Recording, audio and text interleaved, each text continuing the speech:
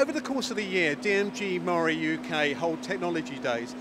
Today we're here and we're going to be speaking to Steve Finn to look at the benefits of why engineers should actually visit the technology days, but also we're going to be speaking to James Clist, talking about finance and the best way to actually buy a machine tool.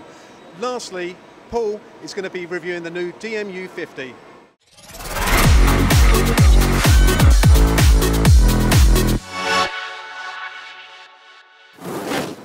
Steve, the floor looks busy, but could you tell me the experience that engineers get from your technology days? Well, we're very pleased to let customers come in and look at new technologies. This particular technology day we're concentrating on gear skiving and gear cutting on mill-turn machines and turning machines. So this is quite a good advantage for people that are making commercial gears. We have had companies in that are looking at very high-class gears, and we can hit good tolerances on there. So this is interesting. The next technology day that we will be doing will be concentrating on hard turning. So there's a theme to each one of these events that the customers have an opportunity to learn something new and for us to actually learn from them as well. And I see when the engineers are coming here, they're not just looking for technology, they're looking for a solution, but also it's all about finance as well. What does DMG MORI UK offer in that department? Well, that's very interesting because, you know, at the end of the day, someone's got to write a big check. And capital investment in today's marketplace, you know, is a big choice for a customer. You know, the political scene is not particularly good. And these guys are investing for the next 5, 10, 15 years and beyond. So what we have done is we've introduced DMG MORI Finance. This is not a finance package that is backed by a finance house. As for example, like your Marks and Spencer's card is backed by, you know, one of the big players behind. This is actually backed by the factory. And there's lots of detail on that, but we can customise packages to suit the customer's needs. And that's what it's all about, is finding that solution throughout their process. But one thing I've also noticed that you've launched the new DMU 50. I know Paul's going to talk about it, but what sort of main features are there on that machine? Well, it's the Generation 3, so we're moving on and on and on. We're building in you know, better quality, better reliability, and faster and better performance all round. And as Paul's going to do a little part on that, he can show all the technical aspects of it, but it's interesting. We've already sold a few machines. It's come into the showroom very recently, and the previous generations were very well accepted in the marketplace. Steve, thanks for your time. Thank you, Mark. Cheers.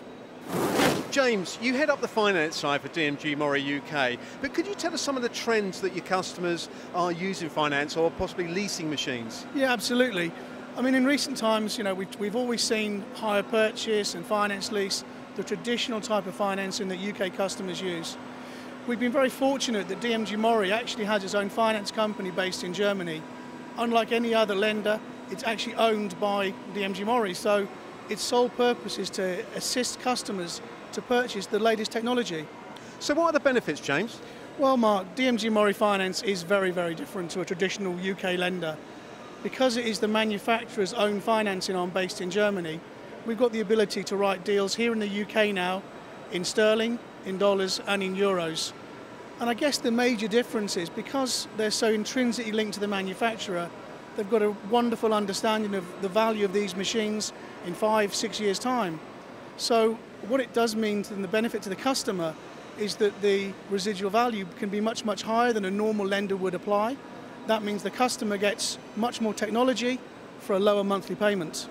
So I'm going to put you on the spot here. Just roughly, 10 years ago, how many people were using finance from DMG MORI and how many people are using it now? Well, just to give you a flavour, last month we financed over £5 million of machinery. That's 25 machines. Well, that's significant, isn't it? It's a huge step change. James, that's great. Thanks for your time. Cheers, Mark. Thank you. Abby, Mapal, you're all about tooling, but could you tell me a little bit more why you're here at the DMG MORI Technology Day?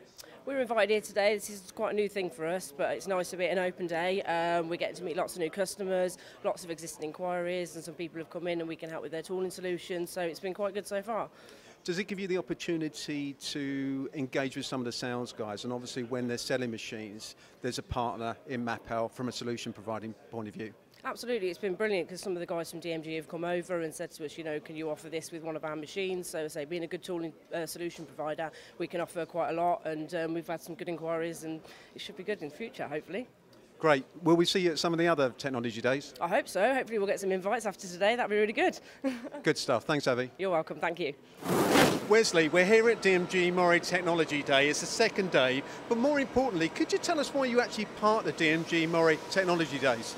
Well, you're aware that we've been working with DMG MORI for a couple of years now. This is an opportunity to showcase our technologies, the machine tool technology with the CAM technology, bring those areas of expertise together and to showcase them and demonstrate them with existing customers and also new customers. So do I take it that you do pick up new business from these events?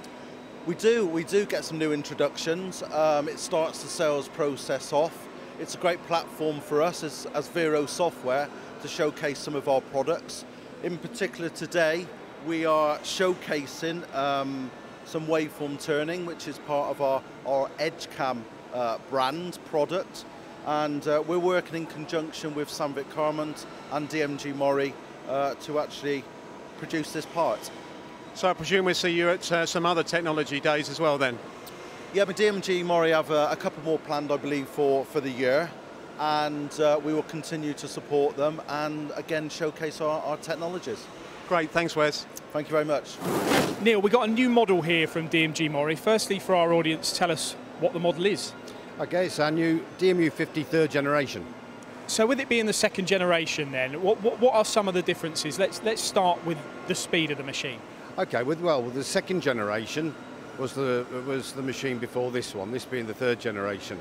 So now the speed of the machine has now gone to 42 metres from 30 metres, and also that's the rapid speeds, but we can also feed at those as well.